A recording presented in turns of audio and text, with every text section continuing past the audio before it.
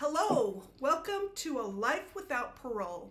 Today I'm so excited about my guest, and I cannot believe that I am the one who got to have her on my channel, and you're gonna find out that she has so much insight, all the questions that you've been wondering that we just can't seem to get the answers to. You're gonna find out a lot of the insights, and that is because the person that I'm going to be interviewing today was a personal friend of Chad Daybell and some of that group. So today, I would like to introduce Miss Janell Murphy. She is a mother, a teacher. Janell has taught at an anthropology class at UVU, as well as being a guest speaker of religion and spirituality. So without further ado, welcome. Thank you so much for coming to A Life Without Parole. I have so many questions for you. So the first thing we're going to do is I wanted to ask, when was the first time that you met Chad Daybell? I can't remember when I met him, but I do remember before I met him, I read some of his books, his book series, because I lived in Springville at the time, and him and Tammy actually lived in Springville at the time. And so I got interested. I was kind of open to spiritual ways at that time. And so I can't remember how I got his books, but I got his books and started reading them. And that's how I knew about Chad. Okay, so you were reading his books and you didn't actually meet him at that time? No. Is that correct? Okay. All right. Yeah. Okay, I'm going to kind of rapid fire a few people that were in some of the documents that we know were involved with Chad, and then maybe we'll do some rapid fire questions about them, when you first met them or where, and then it might come back around where we talk about them some more. But so how about lorivallow? Lori, I was quite interesting because I have never, as many conferences that I've been to and been to different events where she has been with Chad, I have never really met lorivallow in person. I don't remember that. I've stayed in the same place in St. George with them. All of us stayed together in this big, beautiful cabin, and I never met her. So wow. I thought that was quite interesting. So I'd never met Lori. I knew Melanie Gibb, because Melanie and Lori were, of course, friends, and I was friends with Melanie Gibb at one time as well, but I had never hung out or met with them. It just seemed like I had felt like when she was with Lori that I kind of needed to take a back seat and not be so engaged in that relationship with them. I just felt a little uncomfortable with that. I don't know why I did at the time, but I do now. I know why. So do you think that, that time that you met, that you all stayed in a cabin, was that the first time that Chad and Lori met each other? Okay. Yeah. Okay, so we'll do a deep dive into that. We're going to just kind of skim a few people, and we'll come back to that one, because that one's, there's a lot we can talk about there. Okay. How about Julie Rowe? Have you ever met Julie Rowe? I've never met Julie Rowe. I actually, when I was introduced to Chad's books and then knew he was a publisher, then I started reading Julie Rowe's books, and that's what I knew of Julie Rowe. I know the first Preparing a People conference that we went to, she was there, and I was going to introduce myself to her, and I was told not to. Like, something had told me you don't need to meet her. And so I didn't meet her. So that's as far as I know of Julie Rowe, but I've never met her before. So, yeah. Okay. How about Mike and Nancy James? Yes. I was good friends with Nancy. I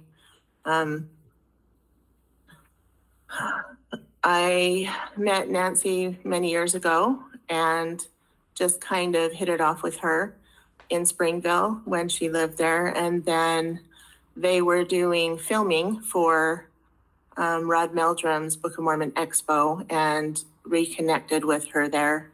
And so, yeah, I knew Mike and Nancy, and they're good friends of mine. I consider them good friends of mine. So, okay, explain yeah. how Mike and Nancy tie in with Chad Daybell. Okay. Mike and Nancy were filming for Book of Mormon Expo, and they kind of had how do I put it, a mission that they wanted to do. I guess you could say, like, they had felt like they wanted to bring people closer to Christ. And so they were thinking of some names, and preparing people was something that was important to them. They wanted to prepare people for the second coming of Jesus Christ. And so they started doing a conference and inviting people to do those conferences who have had spiritual gifts or different things. I want to make it clear here, though, that just because somebody has a spiritual gift doesn't mean that that is an evil thing, but it's the way you use those gifts with those. Because I have seen amazing things that have come about with spiritual gifts. So I think it all depends on your heart and where your heart is, if it's in the right place or not. So I know their heart was in the right place when they started that. I think it was just a platform for Chad to meet Lori. It wasn't any fault of Mike and Nancy at all, but they just wanted to get together and have a conference with different spiritual people who had different spiritual experiences so that everybody could learn in that way. Okay. So. Now, if you're talking about somebody like myself who's never been to a Preparing a People conference, what kind of things were going on at the conferences? They had different subjects. Of course, Chad was the last day stuff with his books. Sean Little Bear came and talked about native prophecies. Some talked about the Constitution. So there was just different things, dreams and visions. Of course, the warriors, with Jason Mao and Warrioring Up, he had his book series. So he got to speak. And of course, Melanie Gibb got to write her book and Feel the Fire book and got to speak with them as well. So just kind of like her growing up, or her background and how things helped her. And so she had written that book and wanted to be a part of that. And so she did. So there were different things that, different subjects that were people spoke on. That shows you how much I know, because for some reason, I visualized it as being kind of like a doomsday prepper group. I think of it as, I don't know, I haven't been to it, but get food storage and tents and all of that. But that is not what Preparing a People was. I don't think they, in my opinion, they really didn't focus on like doomsday prepper stuff. I think some of the subjects did, though. I think it all depends on the group, because there were groups within groups. Okay. So I know that Chad had talked about that, some of his dreams and visions, and how Idaho would be this gathering place, and how there would be an earthquake on the west side of the United States, and how people would come down, and that would be a gathering place there. So I know he talked about that stuff. I know him and Julie Rowe had talked about that. Sometimes they didn't focus on that in preparing the people, but other groups, like they had firesides. I would say there was, from what I can tell you, that there was like the preparing a people group where everybody was friends with everybody, like the presenters. But there was another group that Chad would talk to, like in firesides or people's homes. And then there was also what I call his evil inner circle.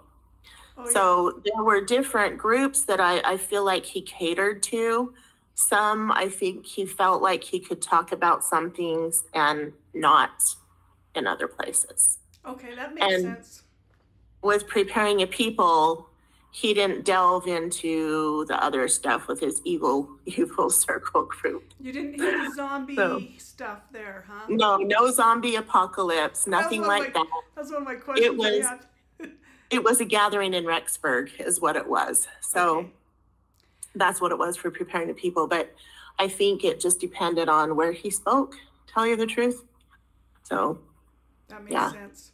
I was thinking about during the trial, some of the things that came out, and specifically when Melanie Gibb and David Warwick stayed at Lori's house, they seemed, it appeared based on the court documents that they were preparing for something. They were looking to buy property and making tent cities and all that. So that's separate from preparing a people, or that's just like a group in a group?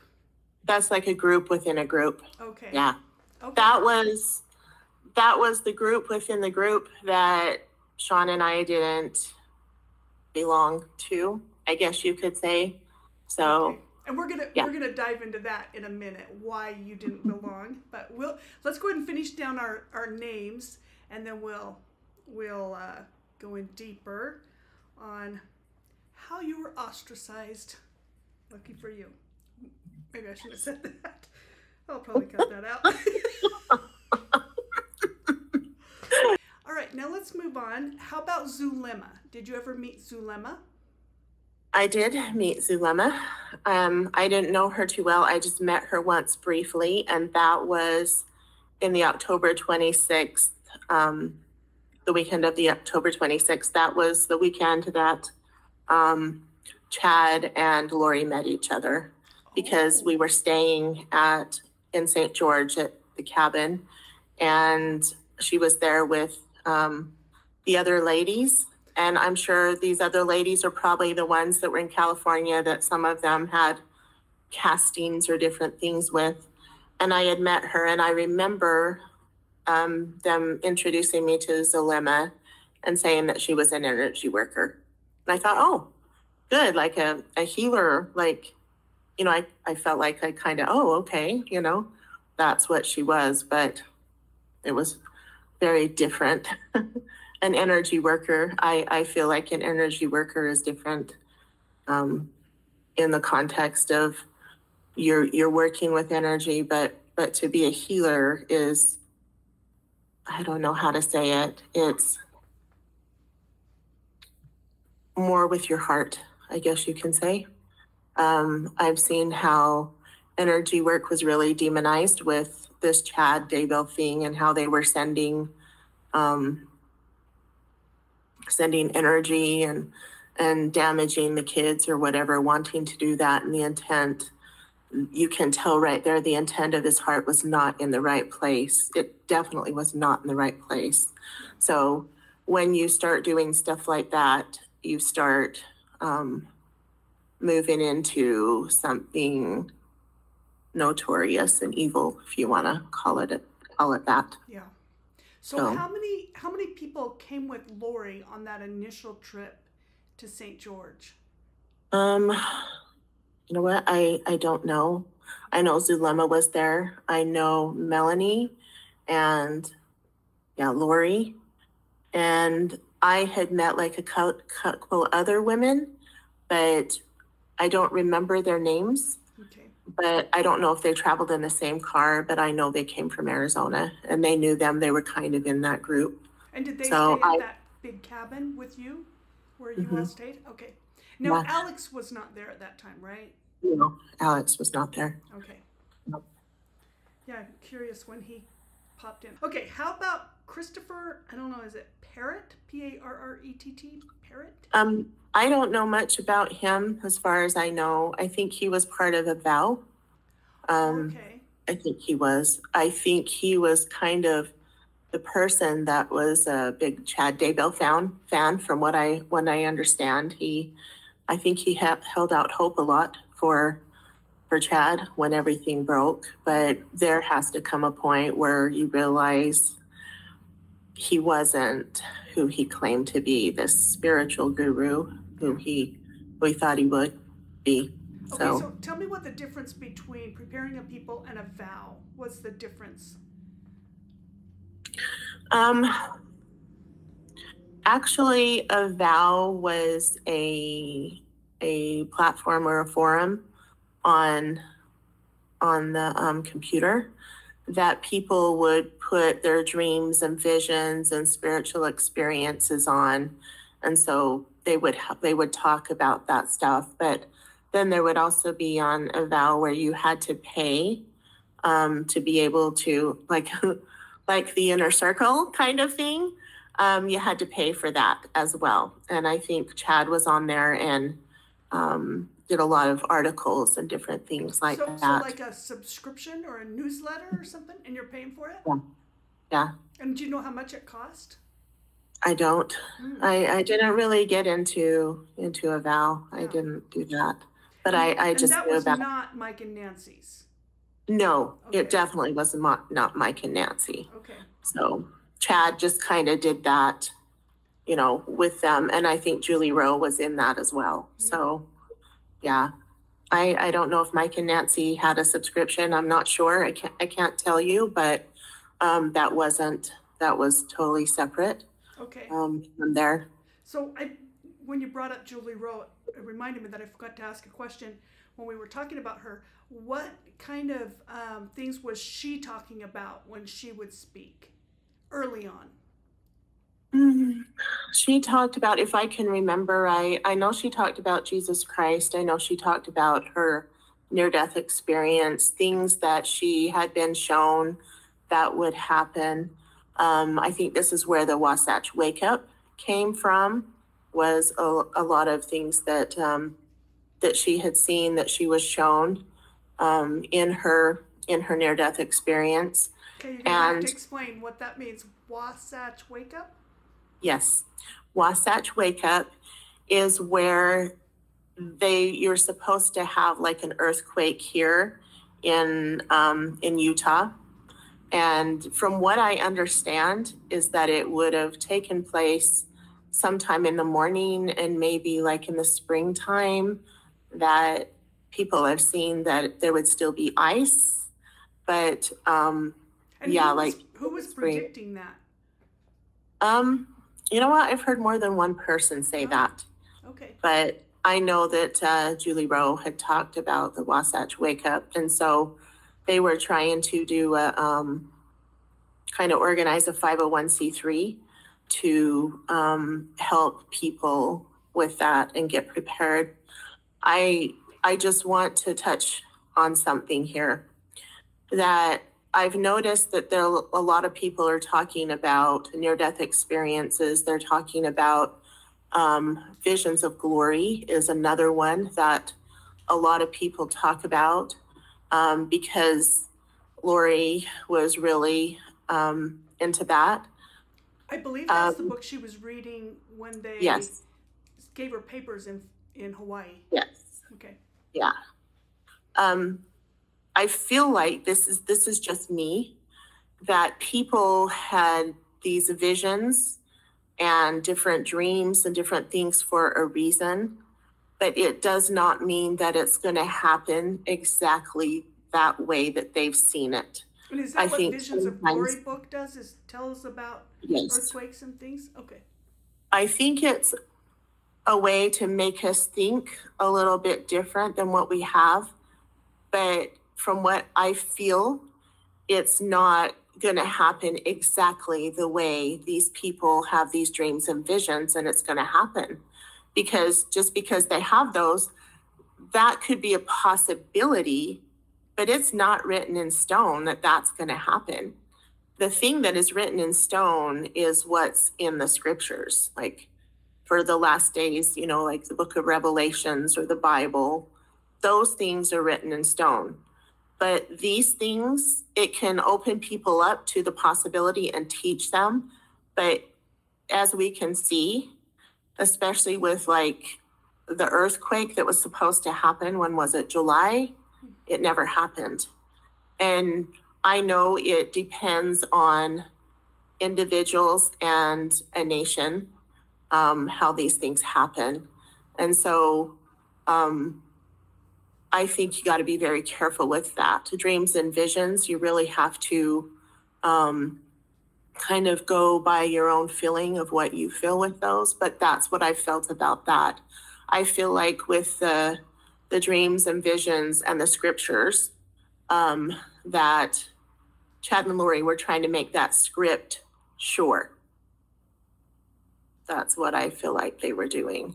And I feel like if there was a true servant of God, they wouldn't be looking to a book for that, visions of glory.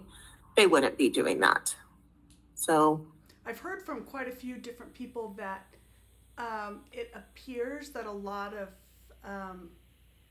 Chad's prophecies seem to be something that he read from somebody else's books. I don't know. I haven't read his books or that book, so I don't know, but I've heard a few people say that. So I wonder if he's reading it so he can then... I've heard that too. I remember when he talked about his books first, saying they were fiction.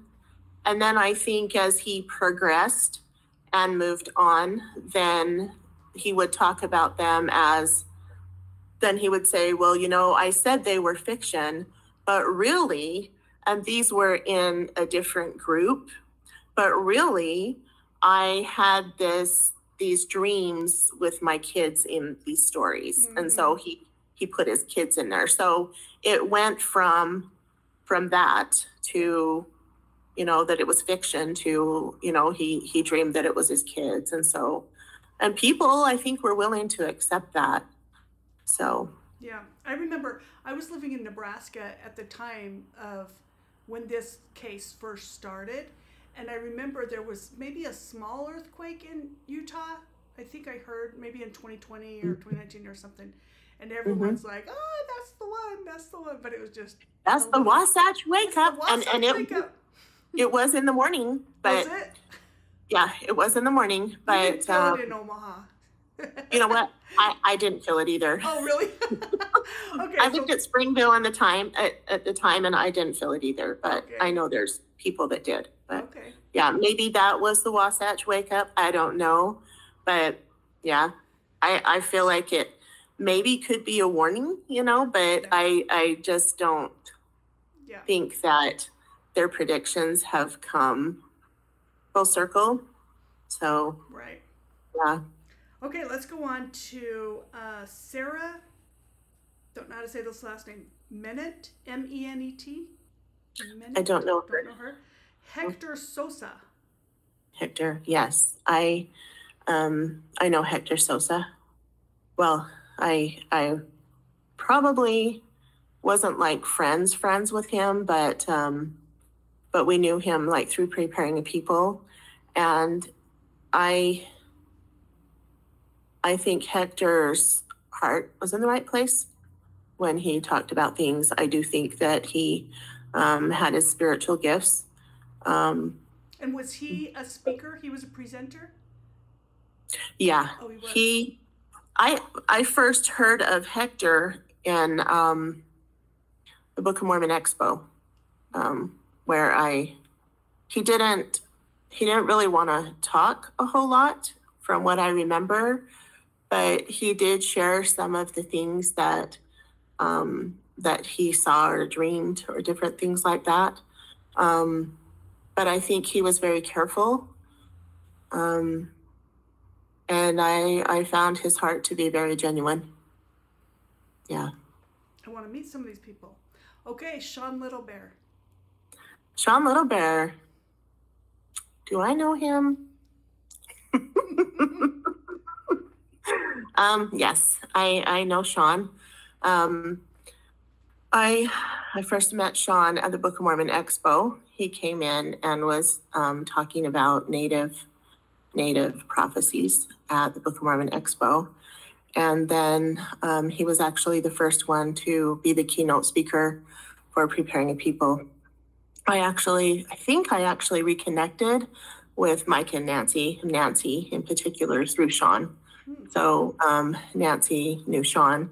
And of course, Nancy and Mike were filming for the Book of Mormon Expo. And so I had reconnected with her again through him. And so he was the first keynote speaker for Preparing a People. And he wasn't one that organized with it, because I think there's a big mix-up on one of the other interviews that he didn't. He was like the keynote speaker. So he came in and talked about native prophecies. And so at the time I was learning things, and I was kind of comparing things that he said with the spiritual experiences that I had had, and just did that. And then eventually later on, we had a relationship and got married, and it was a very quick marriage. Without getting into too much, him and I divorced, and then I felt like I maybe didn't give enough time, and I had felt like we could do some things together for our Native people. And actually we did for a very, very, very short season. We went down to Havasupai, and it was the most amazing, beautiful experience of my life, serving our people and doing healing for some of them and hearing their stories. And it was a great time, something that I will always treasure in my heart, of being there among our people doing some great things. And I thought that more would be that way, but it wasn't. And so it just happened that we went our separate ways. So what tribe are you from? My father is actually from the Dene tribe, which is what is considered the Navajo tribe. So, yeah. We're very close with the Omaha tribe, because we lived in Omaha for so long, so love to hear. Okay, let's move on. How about Mike Stroud? I haven't met Mike Stroud. I know that he was Jason Mao's seminary teacher. I know that he wrote some books, some spiritual things. I know that he was excommunicated, but I didn't know Mike Stroud. I didn't know him at all. And I think when he spoke, I wasn't there. It was at a Preparing a People where I was told not to go, which is quite interesting.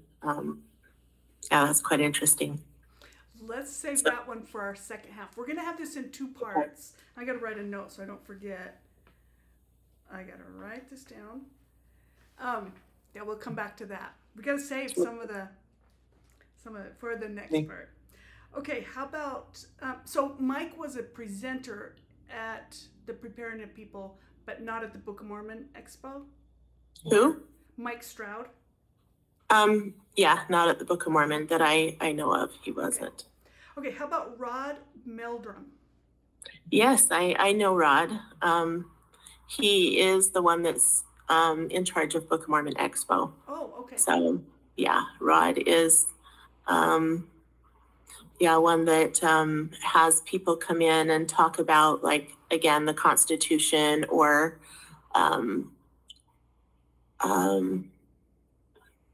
mainly how the Book of Mormon took place in the northern part of America.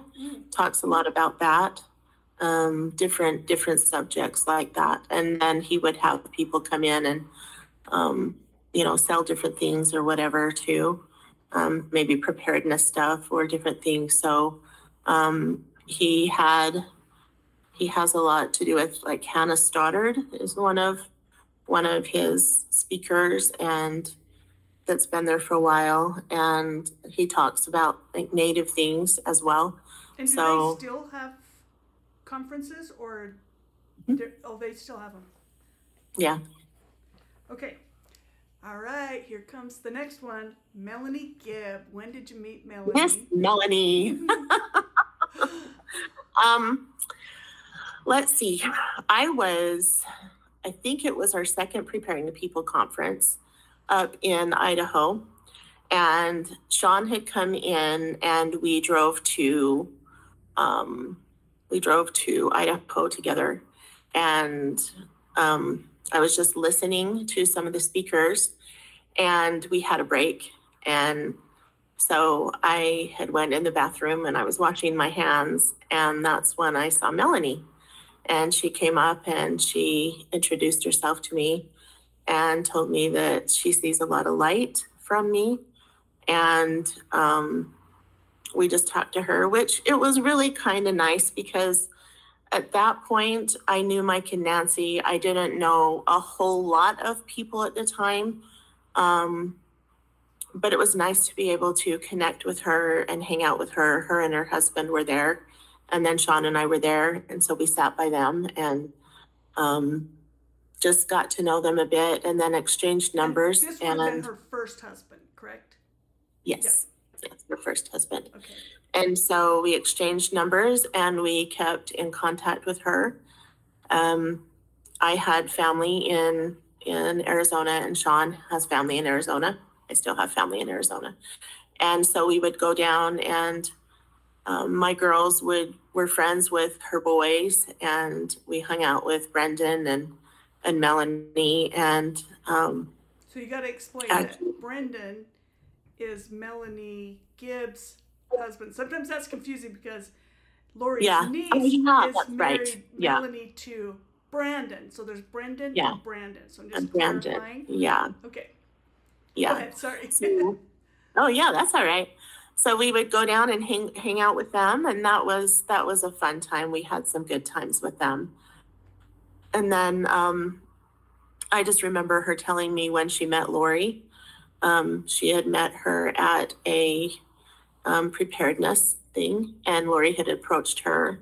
And then she had told me when they met Jason Mao, and then, she wanted to do okay, wait. So I'm a little confused. So Lori and Melanie met Jason Mao, even though Melanie was already a preparedness speaker, or Jason wasn't yet?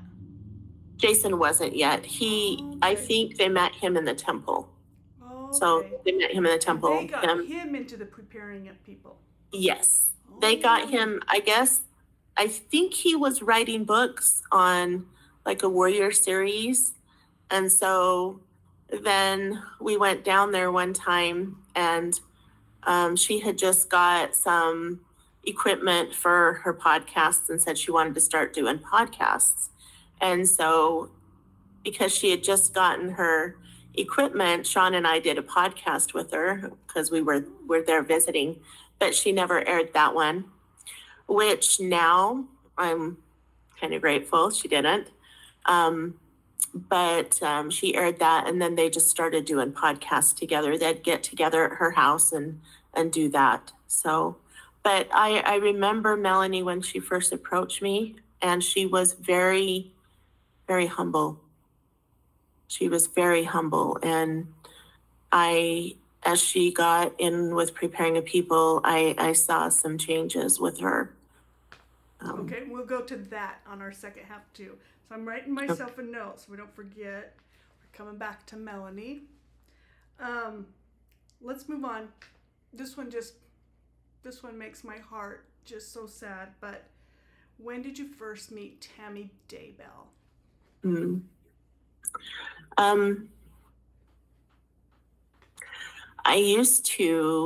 Sean and I used to go up to our friend's house who lived not too far down the street from Chad and Tammy.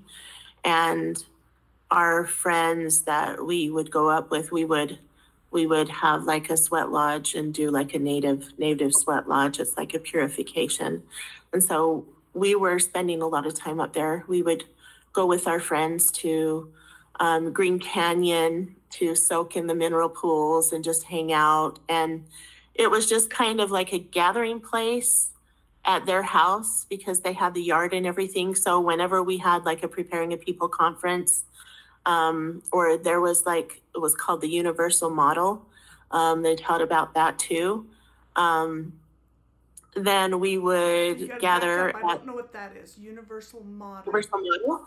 They talk about, how they teach about evolution. This one talks about how they've proven that fossils don't have to take millions of years. And I may be butchering this, but this is kind of what I remember, to make, and that there is water out in the universe. And so they talk about more of the scientific kind of stuff that way. Now I'm getting it. Now I see where you're going with it. Yeah. Okay. And so they did some of those conferences or events in Rexburg. And so we were up there, and I know that that Sean and Julie Rowe did a fireside up there at that house. And so it was just a place where everybody would gather and have a meal, hang out with each other, different things like that. And so we knew the couple that owned that house, and then we'd go to church with them sometimes. But Chad was in a different ward, so it'd be like in the stake. And so we went one time and saw Chad in the hallway, and he said, "Oh, Tammy's speaking today." And so Sean and I decided to stay and listen to her speak. And I am very grateful now, thinking about it, that I actually got to hear her speak other than just Chad. So it was always Chad. It was always Chad's show, if you want to say, but never Tammy. And so I listened to her talk, and I was very impressed with her testimony of Jesus Christ and the experiences that she shared and how genuine she was. So I'm glad that I got to hear that. So that's the first time that I met Tammy, was listening to her speak, actually. So. And were her kids there when she spoke? I think they were, but I didn't meet them at all. I think everybody was sitting down because we had already been to the sacrament meeting with our friends there. Yeah. And so we just waited and listened to her speak. So that was the first time I remember Tammy. Okay, and we're going to come back to her too. Okay, let's go on to Ron and Nita Webb. Don't know them. Okay. How about Michael and Tara Hardman? I don't know them. Names that I'm getting. David and Shelley Paulson. Okay. David Warwick. Yes, I know David. I remember meeting David with Mike and Nancy, because Mike and Nancy had gotten a hold of Sean and wanted to do a podcast with David Warwick. And so David Warwick was one who had different dreams and different things like that. And so we met at his office, and they did a podcast together. And that's the first time I really was introduced to David Warwick, and felt like he was genuine. His heart was genuine. And he was in the Preparing a People group. Yeah, where he was doing his talk. He didn't speak a whole lot, from what I understood. He sometimes the spouses didn't want their I feel like some of the spouses didn't want their partners fully engaged in that.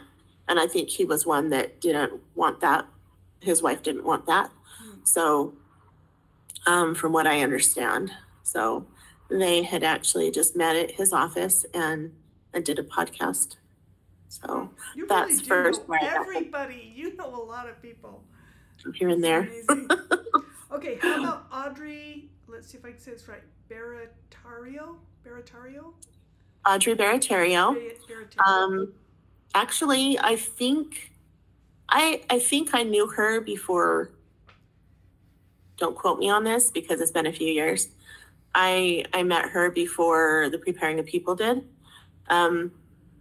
My friend and I would go to the Book of Mormon Expo and we'd talk to people, and sometimes we'd just sit out in the hall, and sometimes people would come and speak to us. And I remember doing a healing appointment for one of the presenters there, his wife, and I was sitting behind the table and doing the healing. And Audrey came up and asked what I was doing. So I told her, and she kind of was interested in that. And we got to talking to her, me and my friend, and we would just see her here and there at some of those and just connect with her. I know that she received things on a spiritual level too. Like she had her own spiritual gifts. And so we just connected with her that way. And I remember being at a Book of Mormon Expo conference, and she was there talking to Sean, and I saw her. And so I walked up because, I knew Sean at the time, and she was surprised to see me with Sean. And so I just knew her through that and connected. And I think, can't remember if it was me or somebody else that told her that they were doing a Preparing a People conference. And then so she just kind of plugged in with Preparing a People too. So she was already going to the Book of Mormon Expo like I was, and a lot of us. And then when the Preparing a People started, we just went to that one too. And of course I had a reason to go, because Sean was the speaker. So yeah, absolutely. Okay, what we're going to do now is we're going to take a little break. We're going to have part 2 that will be posted in a couple of days. But I just wanted to get started today so that you will know everybody, all the players. And then our part 2, we'll go in and we'll dive in and find out how these players all come together in kind of a craziness. We're just scratching the surface, kind of getting to know all the players in Chad's inner circle. And on part 2, we're going to take a deep dive. So check back in a couple of days.